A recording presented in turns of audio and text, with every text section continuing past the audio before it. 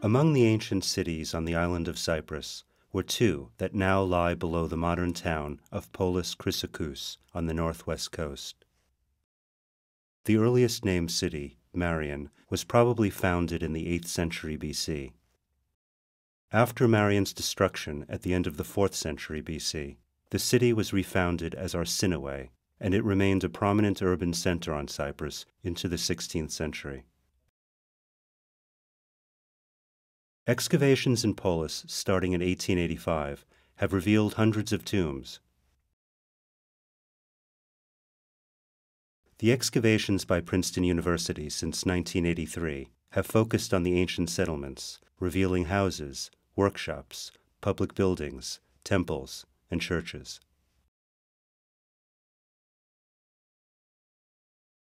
Virtual three-dimensional reconstructions were created of 4 of these buildings, 2 each from Marion and Arsinoe, by students in a joint computer science and art and archaeology seminar in the spring of 2012.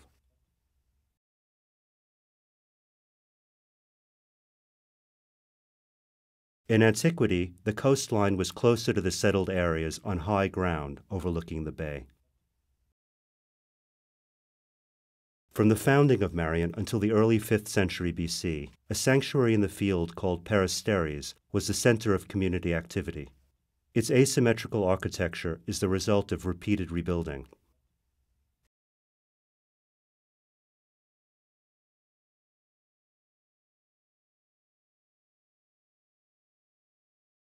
Upon entry into the sanctuary, the visitor faced a large altar filled with ash and bone that were the remains of feasts and sacrifices.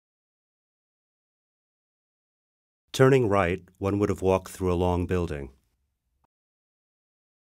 Hundreds of small female figurines with upraised arms were dedicated here in honor of a female fertility goddess. Emerging into the sunlight in front of the main temple, the visitor would have stood amidst a crowd of votives and seen statues and other dedications on display. Only a few people would have entered the house of the goddess. Votives, such as this terracotta female statuette, were ritually killed after the fire destruction of the sanctuary around 500 BC. They were buried in a large pit east of the sanctuary. This fire preserved many objects on the floors of the buildings. On a ridge closer to the shore was another sanctuary in the field called Marion. This sanctuary was especially prominent in the 5th and 4th centuries BC. The symmetry of the temple architecture provides evidence for its reconstruction. Tiles found around the forecourt suggest that the colonnades were roofed with terracotta tiles. Whether the main temple had a flat-thatched or pitch tile roof is unknown. The foundations, steps, and colonnade are clearly defined. The temple's height is reconstructed based on a nearly 3-meter-tall colossal male statue that stood in a small room inside the main temple. When the temple was destroyed in the 4th century BC, the statue fell and broke into several pieces, one of the legs remaining near where it once stood. Just before this destruction, the people of Marion built a wall in an effort to secure their city. Even so, in 312 BC, the Egyptian army razed the city of Marion and burned this temple to the ground. After the refoundation of the city around 270 BC as Arsinoe, another prominent building was constructed on the bluff overlooking Chrysochous Bay. Used throughout the Hellenistic period from the 3rd to the 1st century BC, this porticoed building may have had a military function.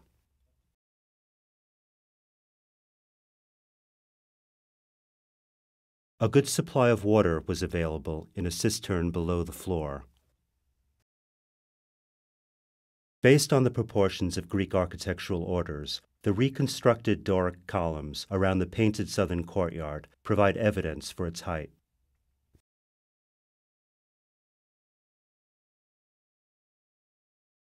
The proportions of two polychrome Ionic columns, reconstructed from many fragments, suggest that the northern courtyard was twice the height of the southern one.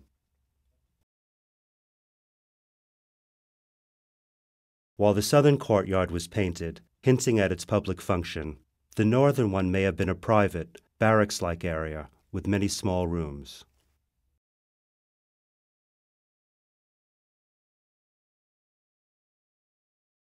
Heavily robbed of its fine building blocks in later centuries, its southernmost portico was covered completely during the construction of a church. In the 6th century of the late antique period, 2 Christian basilicas were constructed in Arsinoe. In addition to one built over the Hellenistic building, another was constructed further south at the center of the city. This church reached its most elaborate form in the 7th century, when it featured a tiled and timber roof, a portico on its south side, an arcaded entrance hall, a mosaic at the east end, and gypsum floors. In typical Byzantine style, the basilica had 3 aisles that were separated by colonnades with varied capitals, such as this Corinthian one. Paintings would have decorated the walls below the clerestory windows. At a later period in the southern aisle, individuals were buried with their valuables. There were artificial and natural light sources. Knowledge of still-standing Cypriot basilicas aided the reconstruction of this church.